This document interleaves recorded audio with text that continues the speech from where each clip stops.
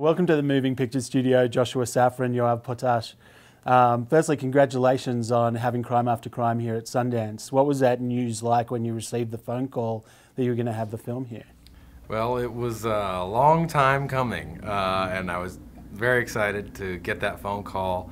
This was a documentary that when I began making it, I thought was going to take about a year, and it took 5.5.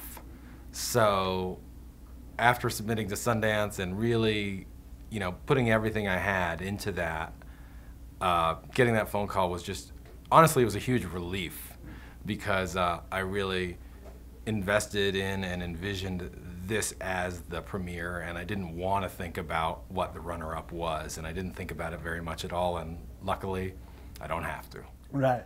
And Joshua, your race was a little longer than that. When did your interaction with Deborah Piegler first start?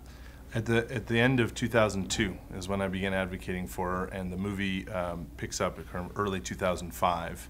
And so, yeah, for me, this is 2011 now. So it's been a long marathon, and I do feel like we've crossed the finish line now that we're here at Sundance. And how did you even become involved in the first place? Well, in 2002, California passed a new law, the only state in the nation that allowed incarcerated survivors of domestic violence to challenge their convictions. These are women who themselves had been horribly abused, and then their batterer had been killed. So a nonprofit group went around, interviewed all these women who were serving life, and discovered a bunch of them that needed a lawyer, and they came to our firm and talked to my co-counsel, Nadia Costa, who talked to me, and said, hey, you want to do a pro bono case, a free case on behalf of one of these women? And I said, sure. And we thought it would take about 6 months and a budget of about $5,000, and we got to free a woman, so that's awesome.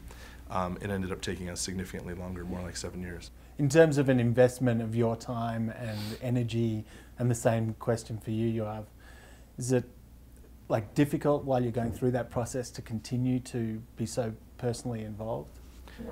It was very difficult for us to be so personally involved, and there were times when, my entire kind of career and personal life hinged on outcomes in the case, and I was working nights and evenings and weekends, and it was a long struggle, and it was sort of Deborah's faith that she would get out, and my own faith as an Orthodox Jew that I was working on behalf of a higher power that kept me going. Yeah. You are? Well, I think in a similar way to the legal battle itself that Crime After Crime documents, making the film Crime After Crime took this kind of immense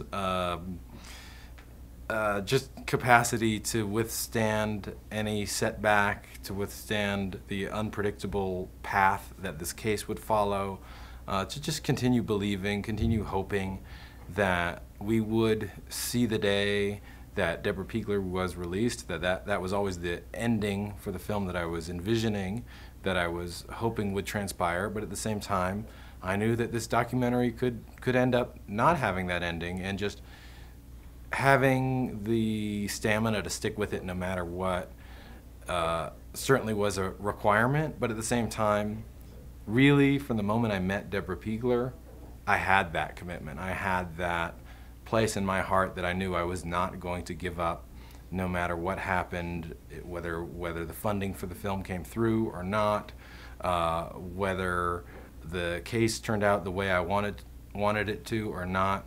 I knew that this story had a heart that was unstoppable.